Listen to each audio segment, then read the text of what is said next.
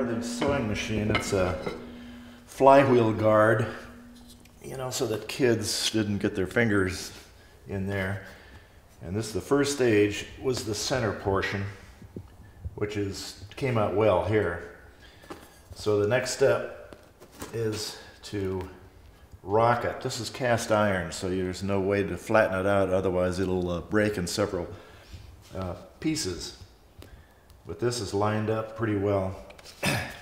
So what I'll do, I'm going to rock it forward, put my weight here. I had it in the center before, right here. So this, I wet it down. So now it's wet. So I just rock it to a point where I'm going to get this and a little bit of that. It's going to have to come this way later on. That's the process of keeping it in registration, so it doesn't, you don't lose your registration. So this will keep it exactly where you want it with this weight.